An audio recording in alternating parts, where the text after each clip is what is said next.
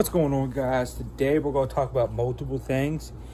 We're going to talk about which Glock mags are the best and about the gun shows that have been going around, how busy they've been, So first we're going to start off with the Glock thing. So first off, we got a factory Glock 19 mag. Holds 15 rounds. Guide goes up and down. Then we got a mag pull. I want to get more of these. They're actually pretty cheap, cheaper than a factory. This is a $40 mag. This is a $16 mag. This holds 21 rounds. See, it's been heavily used. Followers goes down. Now this is a RWB 33 round Glock 19 mag. I had this thing loaded for about 3 or 4 months because I didn't shoot after everything started going crazy, the start of summer. Haven't shot any 9mm since then. Shot plenty of shotgun, but that's pretty much it. Follower goes down. I did have problems with this, not because it was loaded up all the time, but when I started reloading it, it's one of those cheap mags where the follower gets stuck and stuff. So I got this mag for, it was either $5 or $10 at a gun show when they were trying to ban high capacity mags.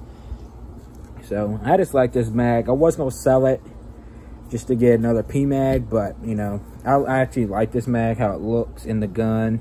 Sticks out. I would show you it in the gun, all these mags in the gun, but can't do that because YouTube would not like that. We're already at 2 minutes. So yeah, don't get these RWB mags. They are terrible. They're probably made in China. Actually made in Korea. Get a P mag. This is a 21 rounder.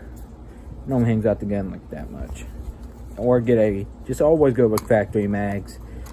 Don't go with Pro Mag or any of those.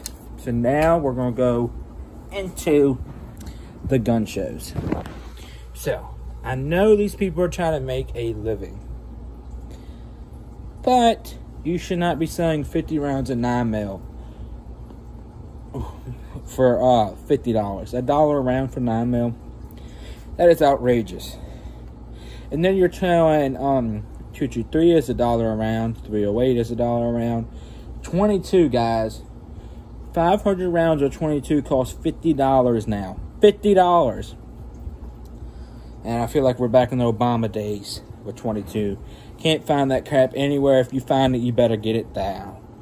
It don't matter how expensive it is in the store, buy it then, because it will be gone.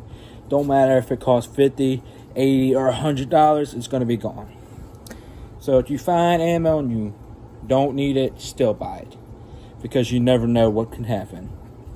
All the factories can just shut down because of COVID got bad or whatever. Just, stock up on what you can.